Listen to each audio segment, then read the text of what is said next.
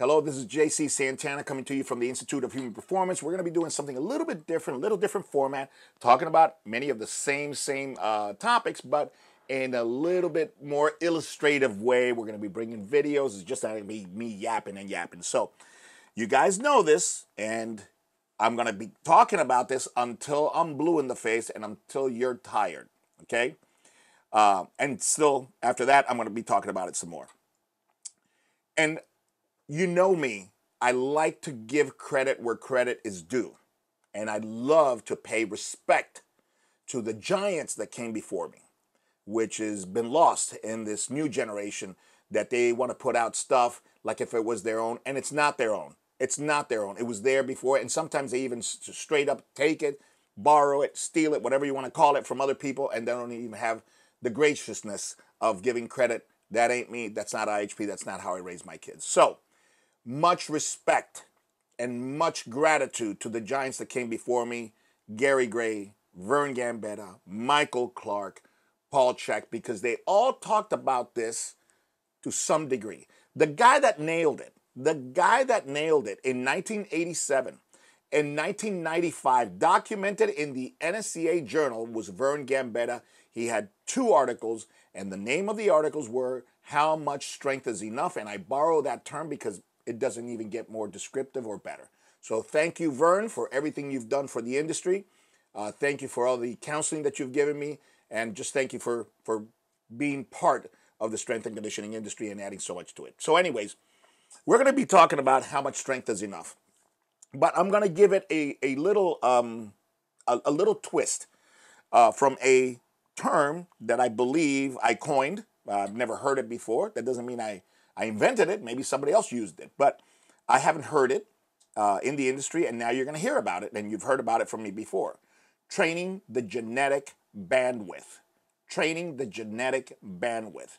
And this was inspired by the work of David Epstein in his TED Talk. I encourage all of you to see that talk. David Epstein on YouTube, TED Talk, about 15 minutes. And then reading his book, Sports Gene. All of the stuff that I'm talking about was inspired and clarified by David Epstein, all right? And it goes really, really well with how much strength is enough that Vern Gambetta noticed in 1987, all right? So I have a gym. I've had gyms now for one way or another 30 years, and I've worked in my gym in a gym since I was 14. Managed the first gym at 14, 15, Brody's gym down in North River Drive in Miami. So I've been in this for quite a while. And I've seen just about everything, man. I've seen strength training taken to umpteenth levels. I've had the great opportunity to train with national caliber Olympic weightlifters and power lifters and bodybuilders. And I was groomed with that at the age of 14, 15. So I know my way around a gym, and I know my way around training, and I can tell you the history of many techniques that are used today, and some of them are seen as novel, all right? They're not novel. We were doing those in the 70s. So let's talk about, I'm going to have my coffee and I'm going to have my notes, so we're right there. Let's talk about modern strength training. I once heard from a great physiologist, Mike Stone, Dr. Mike Stone, much love to him and his lovely wife, Meg Stone, for just pushing the envelope. And Mike Stone one day said, you can never be strong enough. And he said it in jest. Of course, Mike Stone has never been a proponent of becoming so strong where you're hurting yourself. Nobody does that. So thank you, Mike. You're an awesome guy, and thank you, Meg, for everything you've added to the industry. But that thought, you can never be strong enough, in the hands of people who don't think, can be dangerous. Very much like when Tito Ortiz was headlining UFC, and he would go to Big Bear and says, now I'm training for the title. Now instead of 4 hours, I'm training 8 hours. He really wasn't training 8 hours. He might have spent 8 hours in the gym, but he wasn't training for 8 hours. So what does a young martial artist do with that information? He starts to train 8 hours, okay? What does a young strength and conditioning coach get from Mike Stone saying you can never be strong enough? Well, a 400-pound deadlift is better than a 300-pound deadlift. What are you? I'm a basketball player, but if you can never be strong enough and I'm deadlifting 300 pounds for a single, 350 is going to make me a higher jumper, a stronger basketball player, okay? And that misinterpretation, I think, has gotten us in a lot of trouble. Never in the history of sports medicine have we seen more abuse injuries, not contact injuries, abusive injuries, injuries due to wear and tear. Injuries created in the same environment that's meant to nurture you, which is a gym. Why? Because people are pursuing 300, 350, 400, 450, 500 on the squat, on the deadlift, on the high pulls, on the cleans, on the snatches, and on and on and on and on.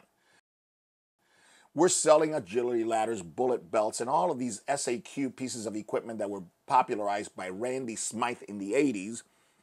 I was part of that revolution, SAQ, and you can see my videos. I co-wrote books with Lee Brown and Vance Ferrigno and other great authors like Stephen Plisk and John Graham on SAQ, okay? And I was a co-editor on those books, and I kind of arranged the selection of exercises. So we went off on SAQ, and you could never do enough drills on the agility ladder. You could never do enough drills on the side strike. You could never do enough drills on the hurdles. And we went ape crazy on these drills, thinking that the better we did the drills, the more we lifted, the stronger we got, the better football player we were going to become, the better basketball player we were going to become, the better baseball player, tennis player, soccer player. And it turned out that that was not the case. Pretty much, I'll give you an example. I'm a frustrated musician, and you know that when you're learning piano, you learn scales. That's to get dexterity in the hands. But if you look at the best songwriters, you know, anybody from Stevie Wonder down to Sting and all the contemporary, the Beatles and Led Zeppelin and all the contemporary artists and bands and individual artists like Elton John and those types of guys, and you look at the prowess on the piano, none of them are classical pianists. None of them kill scales. Okay, that's not their gig. They have enough dexterity to play the piano, to play the guitar, and compose. But what makes them the artist is not the speed. That's not. As a matter of fact, the fastest people that do scales are probably, you don't even know them, because they're not that great of musicians. They're great technicians. They may be great teachers. They may be able to demonstrate a scale at lightning speed, but that doesn't mean that they can compose. That doesn't mean that they can up and slow it down and move you with their music. That's a musician. That's a musician. So to be a technician on scales and be a musician is a long jump. To be a great guy on an agility ladder, okay, and to be a great wide receiver, that's a different thing, man. I don't think Messi, I don't think Jerry Rice, I don't think Kobe, Michael Jordan, Federer, none of those guys, I don't think those guys would kill an agility ladder. I mean, we got guys on the internet that are going ape shit on the agility ladders, you know, and straight up stupid stuff, right? Which we'll show later. So we have to take a step back and say, what is training? What is training? What's the equipment? What is it made for? How much should I master it? At what point does it become a point of diminishing returns? How much agility ladder do I have to do to teach my feet how to move? Now, once I teach my feet how to move, I got to teach them how to move for boxing. I got to teach them how to move for soccer. I got to teach them how to move for basketball.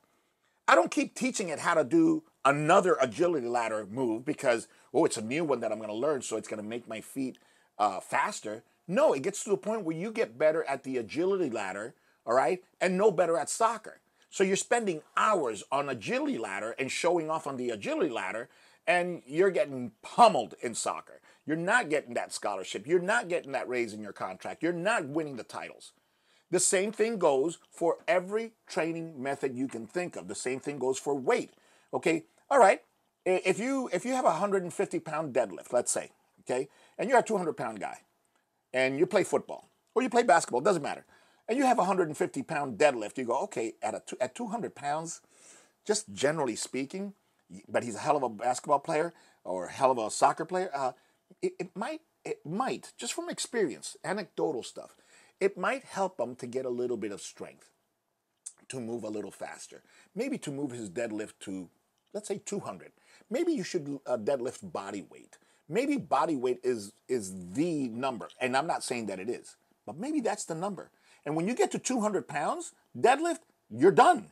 You just keep practicing deadlifts for 5, deadlift for 5. You never get hurt, and you have enough strength for movement in soccer, jumping in basketball, agility in boxing. See?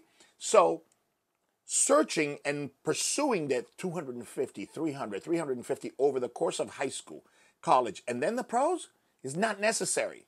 And it's that pursuit that ends up, all right, causing knee problems, hip problems, elbow problems. And before you know it, we have artificial joints.